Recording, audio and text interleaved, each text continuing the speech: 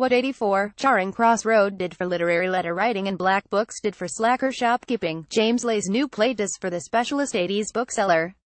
In an era before the online retail giants, before the Pyleem had dominance of Waterstones, when even mail-order selling was a novelty, Lavender Menace was a beacon of hope for anyone at odds with the heteronormative world. The Edinburgh bookshop sold its gay and lesbian stock for 5 years from 1982, its very existence a suggestion that other lifestyles were available. That's the case for a recurring character in Lay's funny and celebratory play, a married man whose lunchtime detours merely to walk past the shop's exterior seem to him to be an act of shame, subversion and, just maybe, liberation. A furtive glance on a trot down 4th Street is as much rebellion as he can cope with. In this way, Lay argues that the shop's importance was not only as a cornerstone of the Scottish capital's gay and lesbian scene, but also as a place of possibility.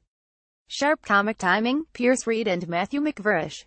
Photograph Ali White from Tales of the City to Ruby Fruit Jungle. Every story on its shelves was a validation of LGBT lives, confirmation that the socially excluded were not alone.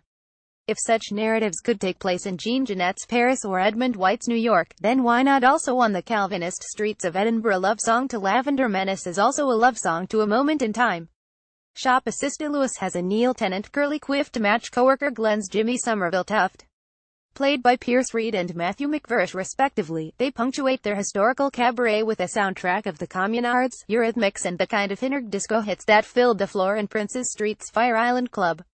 Under the pretext of performing a homage to the shop for the benefit of its founders Bob Orr and Sigrid Nielsen, they run through a history that begins with the Scottish homosexual rights group Bookstall in 1977 and winds up with the approach of the iniquitous era of the Section 28 legislation against promoting homosexuality.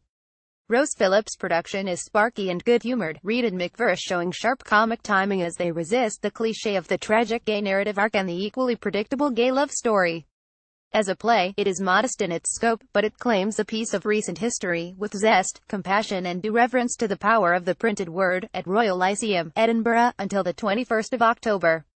Box office 01312484848. On tour until the 29th of October.